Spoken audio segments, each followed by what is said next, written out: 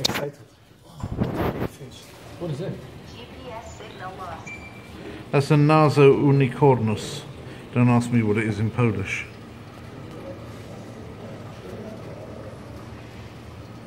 But it hasn't got its nose fully developed yet. It's actually still quite small.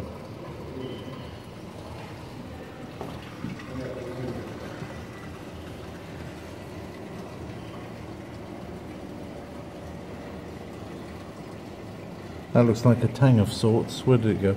Over there. Yes, it is a tang. You can see the spine next to the tail. It's a tang. Don't ask me which tang it is. There's another tang down there. This is, I think, a regal tang.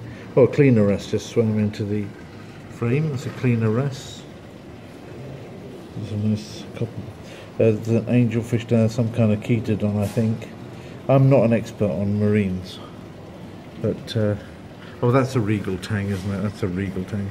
So this guy's a big tang person with a special love. But this is one of my favourite fish of all time here, the emperor angel. That's really the highlight of this tank for me, the emperor angel there. Let's try and get some.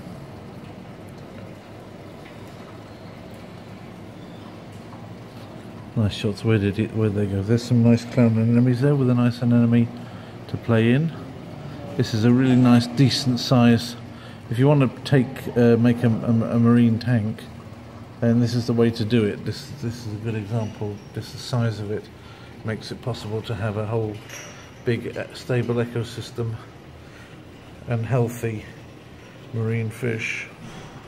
There, the emperor angel is the king of the tank there.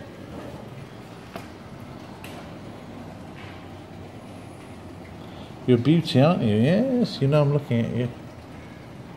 It's a fish and a half, isn't it?